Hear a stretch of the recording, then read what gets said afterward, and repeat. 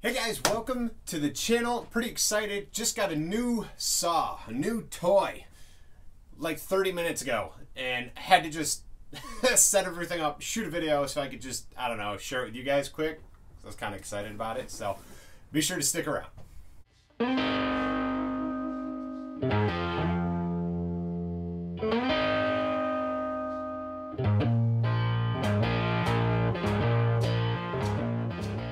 Guys, like I said, new chainsaw. If you saw the cover photo, you know it is the GTA 26 made by Stihl, and honestly, I think this is their smallest saw currently. So I'm pretty excited.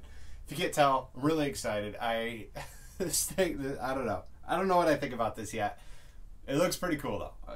Yeah. Anyway, the box was already opened at the store because when I bought it, even the salespeople actually wanted to check it out, so we just opened it up on their counter so they could see what was in there and kind of go over the whole thing, which, no big deal. Now, this kit, you get the saw, you get a battery, you get a charger, you get a little holder with it, you get a little bit of oil, and everything comes in for right around 150 bucks. Actually, it's $149.95 before tax. Don't get me wrong, you could get a real sized MS-170 for that, gas-powered saw when they go on sale. But I've already got a few of those, and like I said, I thought this thing was just too cool to pass up. So when you open the box, you get this little carrying case, right? It just Velcros, things fall out here, and there you are. Now, in that case, you got your saw, little pamphlet, you got some oil, charger, and your battery. Now the battery is only like a 10 point something or another amp battery. It ain't big. Like, it's a little fella. Look at this thing. Tiny, right? Little battery. This is nothing compared to the battery saws that I already have, like my MSA 160, MSA 200. Those cut like real saws. I'm not sure how this is gonna cut. I mean, this is like a small drill battery, but we'll see. I don't know why I'm so excited about this thing. It looks more like a toy than a real chainsaw, but I love it already. When you've got like a 440 Magnum, you got a 250, a 193, some 170s, you run your battery saws, and then you find something that's like really, really tiny. I don't know. You just got to add it to the collection. It's neat. So if you guys watch and follow my channel, you know we're going to use this thing in the future a bunch. And I think you already know what I'm going to use it on. And if you don't, we're going to be using this thing on some chainsaw carved bears. I mean, why not, right?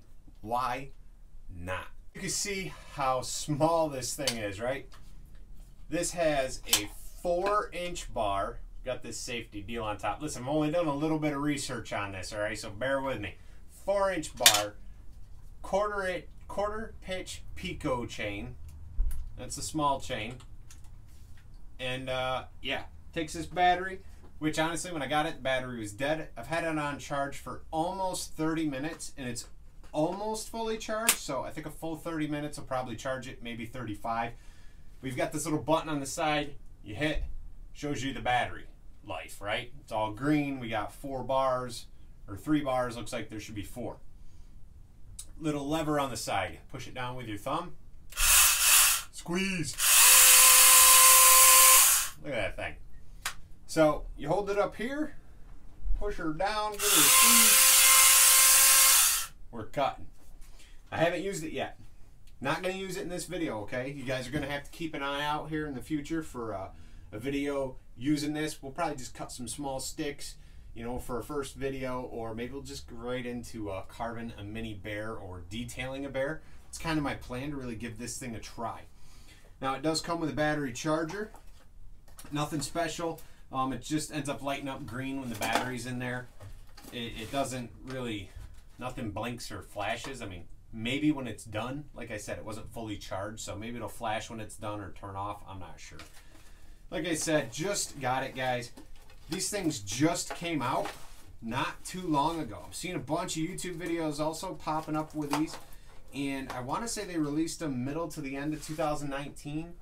But it seems as though people are really starting to check them out now in 2020, and I just thought it'd be really fun to share with you guys because I just picked it up today. So, one other thing, this does not have an oil reservoir. So you can't put any oil anywhere to lube the chain. So they give you this bottle of multi-oil bio. You get 50 milliliters. It's not a whole lot. You guys see it? So from what I understand, you put a little bit on the chain here and there, make your cuts. Probably just a drop or two. Make some cuts, drop or two, whatever. You guys know if you run chainsaws, you want to keep that chain lubed up. So put a couple drops on and do it as you go. My plan is to have this thing out there and maybe just do regular bar oil at one time, see how it goes. But I'm not sure because this does not spin super fast. And maybe the thin oil will be best.